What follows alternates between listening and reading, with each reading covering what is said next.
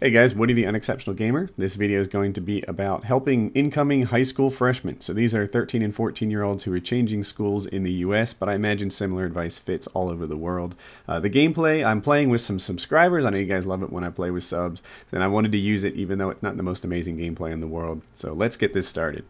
So recently I made a video about incoming college freshmen. These are 18-year-olds who are going off to college or university if you're not from the US. And it was kind of cool to make that video because I have this expectation that just about everybody is going to enjoy their, what I'll call their university experience. You know, you can go in there, reinvent yourself, have a good time, all is well, and it double kill, and that is cool. Not everyone is going to love high school. High school is really a much tougher environment to have, to look back and say, man, yeah, that was really successful. You know, high school was beautiful. Everything went smoothly. So, so with that in mind, I'm going to try to help you navigate the seas of high school, and knowing full well that they're actually tougher than the ones in college. So the first thing I'm going to cover is the academic side. In my experience, and I think the common experience, is that in high school, the academics aren't any tougher than they were in 8th grade. You know, of course they're harder. Every year is harder than the one before it. But you'll walk into high school being prepared for those grades. And in my experience, I mentioned this in my college video, these grades don't really get harder until they start selecting people out of the school. You know, that is to say, like, you know, not until like college, where a bunch of people don't actually go, right? Because they're not going to be college kids. That's when they step up the level of difficulty in these courses. In high school, 100% of the kids are going. You're not going to to find that you can't keep up academically. It's going to be similar to 8th grade, I think. Papers get longer, you know, homework gets tougher, but you're also smarter, so you're good to go. On the other hand, the social side in high school is going to be tougher than you've seen before. I suppose it varies where you go. You know, I saw someone in the comments right yesterday that he's like, people still get bullied? Really, that happens? And I think his school has somehow managed to sort of squash all the, you know, all the like violent activity, you know, for lack of a better term. Whereas in, oh God, I got saved right there. Whereas in, you know, other schools like the one that I went to, if you just looked at a guy wrong, you know, you could get beat up. And it sounds stupid, right? And as an adult, there are almost no environments where, you know, you have to be careful not to look at a person for too long a period of time. But in high school, that does exist. And let's talk about, you know, how to conduct yourself in high school. So typically what happens in an American high school is a couple middle schools or intermediate schools, whatever they're called in your area, will combine. And now there's going to be a lot of people that you didn't know in your new high school. And in college, I told, like, hey, you know, don't cling to that one or two guys you knew from your old school. In high school, that can still happen. You know, for the first couple months, you know, most of the kids from the school that you were in 8th grade will stay together, and that's okay. Don't shut your doors to new kids. You can meet a lot of cool people, but you don't have to, you know, completely shut out your old friends and start working on new people that you don't know. Carry yourself with confidence without being cocky. If you can manage that, it's a trick to find that balance, but you'll be okay. Yeah, that's what you want to be. You want to be a guy, you know, who likes himself, and that makes it a lot easier for other people to like you too.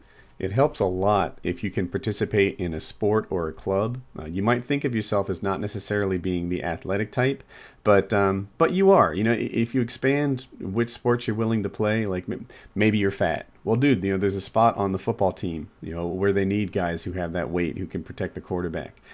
Maybe you're really small. Well, there's a spot on the wrestling team for you. Trust me, they absolutely thirst after guys who can make those lower weight classes. So, you know, open your eyes a little bit. Maybe you're kind of skinny. Man, there's a spot on the track team for you. And when that happens, you're going to, you know, find a group of guys who can be friends, find a group of guys who sort of have your back. It is your posse, you know, for lack of a better term. And it's a good thing. And the similar type thing can exist in, I don't know, band, French club, Spanish club, science club, whatever it is that appeals to you. It's going to appeal to someone else too. There will be a group there, and it helps you meet people so much more than just being, I don't want to say a nobody in some negative way, but, you know, just being alone trying to make friends. You know, you have a common interest already. Man, this chopper sucked. But yeah, absolutely, join a club. It's going to help you get, you know, meet people and do so much better in high school than you would have otherwise. So don't miss out on that opportunity. Find something that you want and just tell yourself that, demand it out of yourself to be involved in something. All right, now let's talk about girls. So most of you are guys, I get that. I have 96% guys according to my statistics here, and how many of those 4 are lying, I'm not sure. But the fact is, most of you guys said we're going to talk about girls. High school, one cool thing that you've got coming to you is that it will be, I guess, what I think of as the beginning of your, you know, relationship and exploration into the opposite sex that that you haven't seen before. So that's nice. It's going to be the first time that that you begin this in earnest. Picking up girls isn't terribly hard if you keep your chin up, stay confident, and do your thing. My suggestion is to make a move. One of the worst things you can do with girls is to sit there and to think that only one girl is good, that spend months and months pining after just her. You know, a lot of guys find themselves in this situation where they're friends with the girl, but, you know, they kind of like her. But they're almost in this I'll take what I can get kind of line of thinking. Like, I don't want to ruin my friendship with her. And the reason you don't want to ruin your friendship with her is because you think so highly of her that you'll take whatever little attention she's willing to give you. And, you know, and that's not where you want to be, right? You want her to actually like you back for who you are. And if you're not getting that, move the heck on to someone who will give it to you. Don't sit there and pine after this one girl, hoping that somehow she discovers just how wonderful you really are. Much like you, girls make their decisions on whether or not they like someone pretty quickly. You know, in the first time they meet, something along those lines. So don't sit there waiting for months, hoping that they change their mind. And I know that sometimes that happens, but whatever. This is high school. You don't have forever. Make a move on a girl. If that doesn't work, make your move on another girl.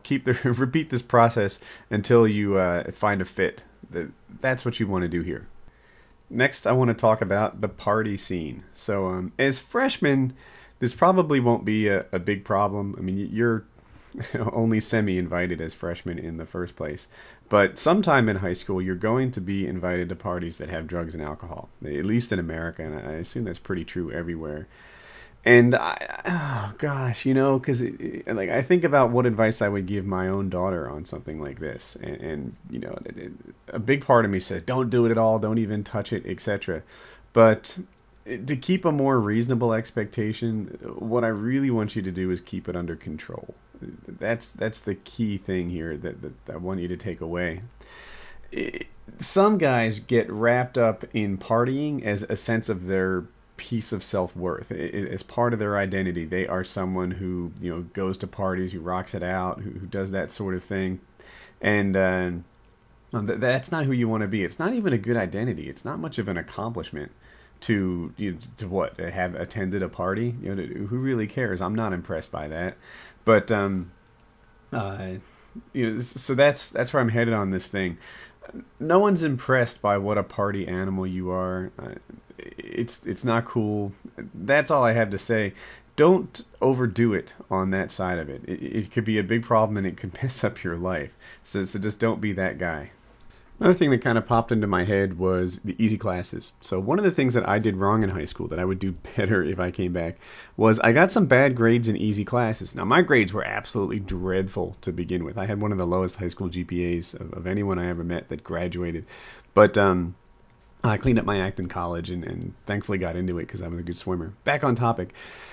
Gym is a class that you can get an A in. Photography is a class that you can get an A in. Home ec, wood shop, metal shop, etc. If you apply yourself, you'll probably get really good grades in classes like this. And your GPA consists of all the classes that you take, not just your math and English and science and things like that. So just don't miss the opportunity to get these, like what I'll call the GPA boosters, you know, those classes that you can pull A's in even if you're not a gifted student. Because in the end, you know, you'll have a higher GPA, a higher class rank, and your college application will be slightly better because of it. So I hope that you found this video useful, and if you have any specific questions you'd like to see covered in future vids, let me know. All right, and now for two videos you may not have seen. The top one is a Mail Monday, always a popular series. I talked to a kid who broke the bro code and dated his best friend's girl. I talked to another guy about bullies and how to deal with them, and it also has some pretty good advice for people who are going to high school. And then another guy asked a picture of what I looked like when I was younger, so I popped one of those in there.